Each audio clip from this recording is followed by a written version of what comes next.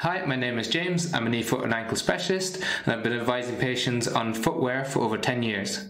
Today we're going to talk you through the best Asics shoes for walking. We're going to talk you through primarily three types of shoes: the Asics GT 2012, the Asics Gel Cumulus 25 and the Asics Gel Keano 30. Please remember all information in this video is for educational purposes only and shouldn't substitute medical advice. With each shoe we're going to talk you through the different characteristics in terms of cushioning, heel drop, stability and midsole thickness, and this should help you understand which characteristics might be best for you in terms of pain relief, comfort and durability. So the first shoe up that we're going to talk about is the Asics Cumulus 25. As you can see, it's got a thick cushioning using the FF Blast cushioning, which Asics are renowned for. It's got a heel drop of 8 mils, so that's the difference in the height from the back to the front of the shoe. This can influence where you strike, where you put pressure through your foot.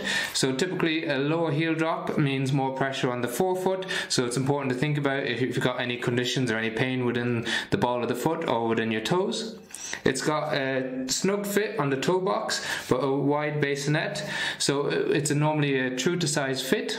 In terms of the levels of support, it's what we classically describe as a neutral shoe, so that means at the back of the shoe it's got a flat base so it doesn't tilt one side to the other.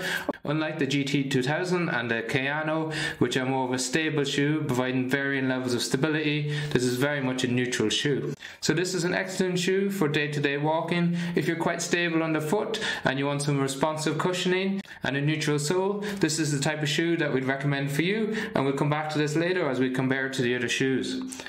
So next up is the Asics GT 2012, and it's got a 8mm heel drop similar to that of the Gel Cumulus. So it's got a 36mm midsole at the back and a 28 midsole at the front. It also uses the FF Blast cushioning, but where it differs is it's got a little bit of added support on the inner aspect of the heel, so that gives you a little bit more resistance to pronation moments, so movement inwards. It's also a slightly lighter shoe than the Gel Cumulus and the Gel Keano, so it's a little bit lighter on the foot, gives you a little bit of extra stability, has that wide flare underneath, but similar to the Cumulus it's got a true to fit size, so if you're a UK 9 or US 10 it typically fits according to the size. This is a really nice shoe if you're a little bit unsteady on the foot. If you find that you roll your ankle innocuously, it gives you that little bit of extra stability with the heel bevel and with the support under the inner aspect of the shoe. This is more of a stable shoe compared to the Gel Cumulus. And finally we have Asics' most stable shoe, which is the Asics Gel Keano 30. As you can see on this compared to the GT 2000, it's got a medial posting, so a little bit less than the previous model in the 29, but this helps to provide support to the under arch of the foot. It has a 4D guidance system, which is a bit more supportive than the 3D guidance system of the GT 2000. So it's got a bit of a tilt under the heel, it's got a bit more arch support, so it provides a bit more of a stable feel. It has a bit more of a plush cushioning effect compared to the GT 2000, so that means that you may sink a bit more into the shoe, so it can feel a bit more like you're walking on a cloud. Whereas if you're a bit of a faster walker, some people prefer a little bit of a firmer sole because it gives you a bit more of a spring forward. This helps to absorb vibration and shock a little bit more as you hit the ground.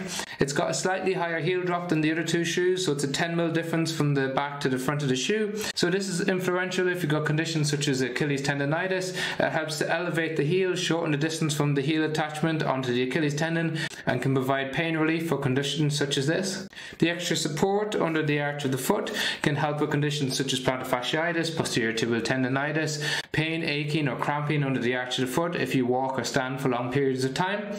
And what's different to the other two shoes is that it has a slightly wider fit in the toe box than the Cumulus and the Keano, so that's important when you think about conditions such as Morton's neuroma or anything affecting the ball of the foot that doesn't like cramping or squeezing of the foot. Another example of that might be a bunion. As it's a little bit more supportive than the GT 2000, you pay the price in terms of its weight, so it's slightly heavier but it does give you that plush cushioning. So in summary, when trying to make a decision of what might be the best shoe for you, if you want a responsive shoe that gives you neutral support that's true to size fit, then go for the Cumulus. If you want a little bit of added support with a little bit more responsive cushioning, then we'd look at the GT 2000.